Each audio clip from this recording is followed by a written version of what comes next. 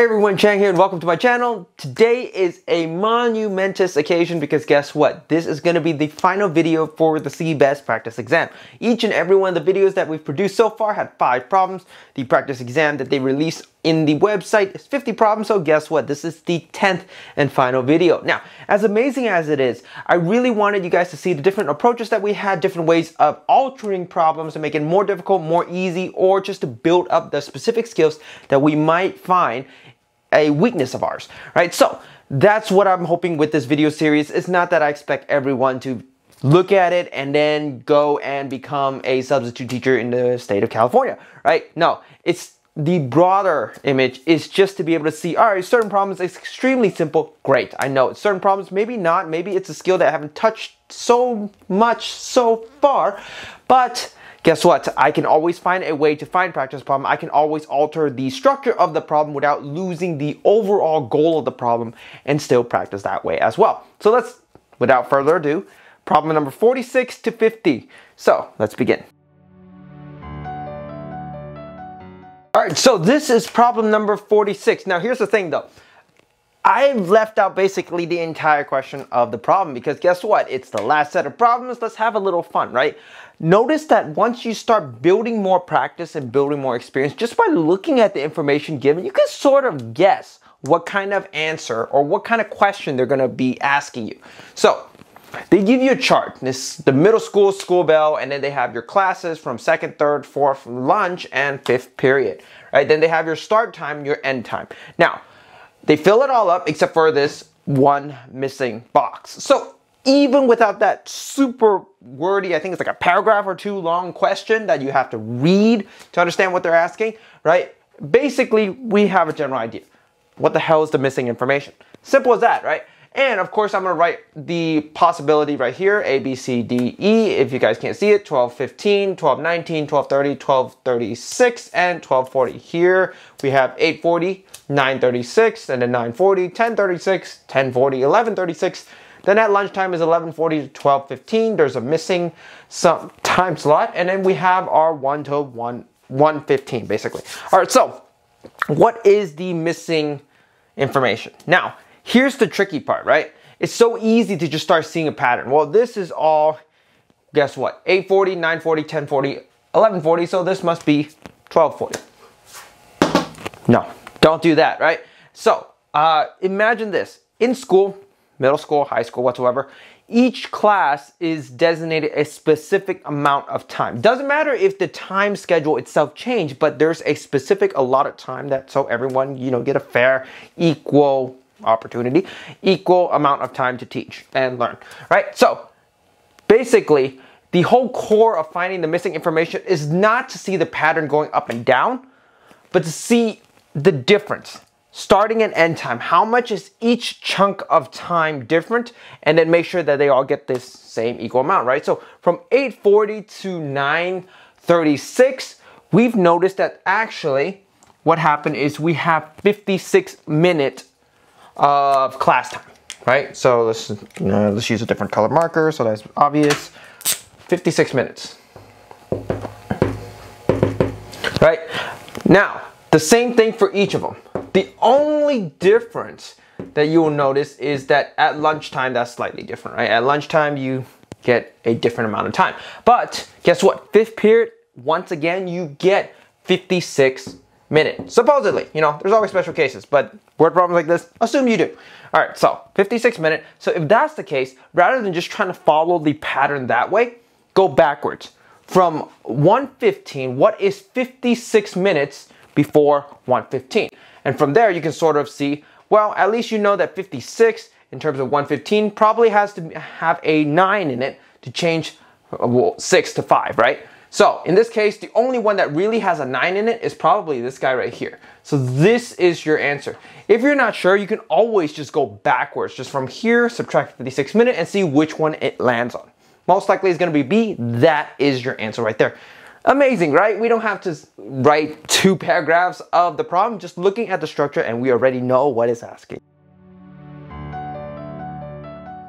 All right, so this is problem number 47, and guess what? Have you ever heard of the saying where it says, human makes plan and God laughs? Well, there it is, right? maybe not God, universe, whatsoever. I just went over a problem number 46, talking about how when you look at the information given, you can most of the time see exactly what they want you to solve in the problem, right? Without actually reading the problem. And of course, the next problem, that's not the case. You actually have to read the problem because they give you all the information. Now they're asking you something specific about the table that they've given you, right? So in this case, they give you a table and there's more at the bottom, but we don't need it, right? And then you have to figure out what exactly it's asking, what information does it want. So first and foremost, this is a chart of the US and the world's silver production, right? They give you the year, what's made in the US, and then what's made in the entire world. So world, includes the US. So here it is. You have the year from 1930, 1935, 1940, 1945, 1950, 1955, blah, blah, blah, and keep on going. Now, the question itself is how many tons of silver were produced outside of the US in 1950? And that's why I say I don't need all the other information. It's only focused, only worried about 1950. So this is the one that we are worried about as well. This row right here, that is it, right? Nothing else mattered. So, as you guys can already imagine, if you want to change the problem just to get used to reading tables, charts about silver production, go ahead, right? Change it to a different year and then answer the same question, right, with different numbers. But the idea is now today we're focusing on 1950. Now, it's asking about the silvers produced outside of the US. You have your silvers produced by the US and you have the silver produced by the world. And remember, the world includes the US. So in order to find the amount of silver produced outside of the US, all you have to do is just get the amount produced by the entire world and take out what's in the US. So it's a simple subtraction problem once you know the information you're looking for. So in this case, you have 6, 2, 3, or 6, 3, 2, 3. That's why I thought was kind of weird, right? And then subtract 1, 3, 4, 7. Simple as that. And then you just finish your subtraction problem and it's fairly simple, right? And then you can go, step by step if you're not used to subtraction with large numbers. So in this case, it's 13. What is that? That's 6. That's 11. 11 is that's 7. And then this one is going to be 12. That's 9. And this one's 5. It's 4. Boom. There it is. There is your answer. 4,976. Right? Simple as that. These kind of problems, and for the next, I think, 3 problems as well, they're all, can you get the information, right? That's the key focus, because after that, it's just basic computation if necessary. Sometimes it's just look at it and grab the information. So let's move on to the next problem and you'll see what I mean.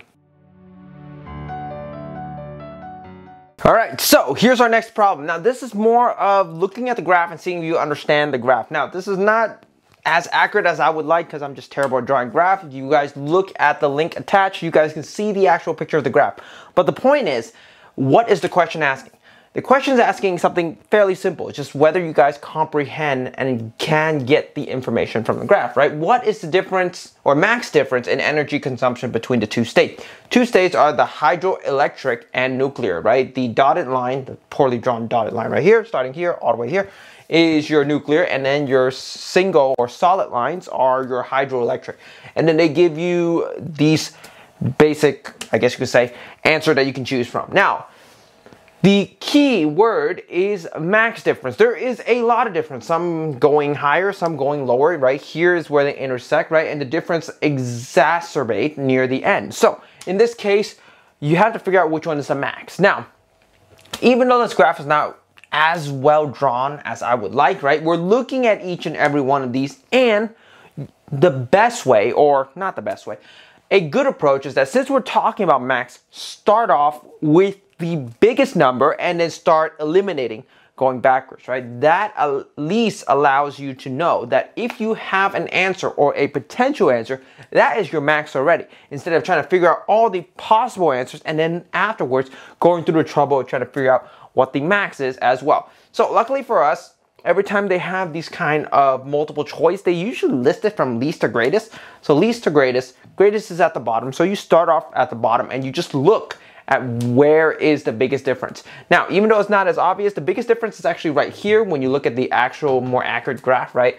It's this one is around 3, this one's a little bit above 6, whereas this one is a little close to 0, not necessarily around 0. And this one is a little past 2. So that difference is smaller than this difference. So this is the max difference. So since we are going to be focusing on this guy right here, and we know this is about 3, this is about 6 or 6 plus, like a little bit above 6, right? Now we can start looking and eliminating answers. Now you can definitely go from top to bottom, right? Because that's just what we're conditioned to. We'll probably do that. But since we know it's max, let's just go from bottom to top. Because guess what? The bottom is always bigger. So 5.9, yeah, probably not, right? Because this is about 3. This is about those 6-ish, a little more, right? So there's no way it's gonna hit close to a 6 difference, right? So this one immediately is a no, right? This one probably, because it's a little above 6, right? And it's a little close to 3, so maybe. And then afterwards, guess what? Well, this could be as well 2.4, right? But since this is about 3, this is a little bit above 6, right? It's probably a little bit bigger than 2. And just from then on, because we know everything else is smaller, we immediately can figure out this is the answer. Even though initially, we're not entirely sure. I mean, some of us are just, that's it, right? That's the answer, right? But if we're not entirely sure, at least we can eliminate the rest, because guess what? Even though there are potential differences that meet this number, it's smaller. And we don't want the smaller ones, because guess what? Max. Now, if it says the minimum difference, right? That's a different story, right? Then you're gonna go from top to bottom. You're gonna see if this is it, but minimum difference is probably the one where it's, you know, intersecting. So that's a different variation of a potential variation of a problem like this. So there it is. This was more of looking at graphs and seeing if you can get the necessary information. So let's move on to the next one. I think the next one is sort of a picture, so that's pretty cool. Let's take a look at that. All right, so there's our problem. Yeah, I left out a lot of information because I honestly think they're not necessary, right? It's pretty simple. It's talking about some like high crop yield in like a 19-some year, right? And then they give you the name of various different farms, and then they give you a percentage of each and every one of the farms, right? The whole key, the whole point of this is that it's a pie graph.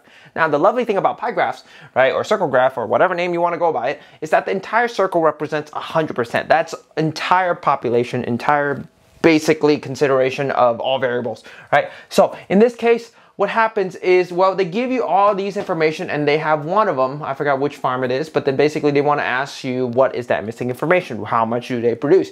Well, since we know that this entire thing is 100%, right, then we have all these information. All we have to do is just find out the missing number.